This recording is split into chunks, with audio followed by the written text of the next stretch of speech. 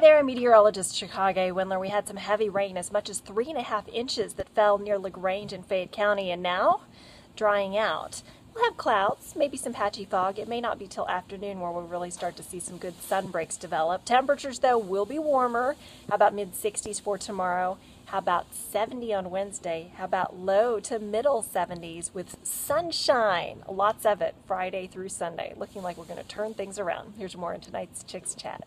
I do want to let you know that the rain has stopped. A flood advisory was issued right around 9:45 for Wilbarger Creek as well as Big Sandy Creek near Elgin as a result of that area starting to rise to near flood stage. And there could be, but when it crests in a couple of hours, some minor flooding. As for flooding, 70 crossings still closed per atxfloods.com. All the red dots you can see, a lot of them near Brushy Creek in Williamson County, also in that area near Wilbarger Creek, out through northeast Travis and western Bastrop County, and many also out toward Caldwell County. So turn around, don't drown.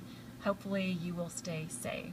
Lots of water out on those roads. The road spray was pretty bad this morning at times, and check out this video from San Marcos where you can see lots of rushing water in the San Marcos River.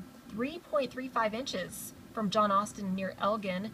Spencer Hubbard, 2.5 inches in his rain gauge in Georgetown. Travis County, we set a daily rainfall record. So check out some of these rainfall totals. Some pretty impressive rain across the area. Now as we look ahead to your Tuesday, we should be dry, but there will be a lot of clouds sticking around. 49 at 8 a.m., 66 degrees by 4 o'clock in the afternoon, so a milder day ahead. And here's your 7-day forecast. We're going to keep quiet weather in place. Next rain chance not till Monday late, only a 10% possibility. Temperatures easy to handle. We should see 70s starting Wednesday. Lots of sunshine Friday through the weekend.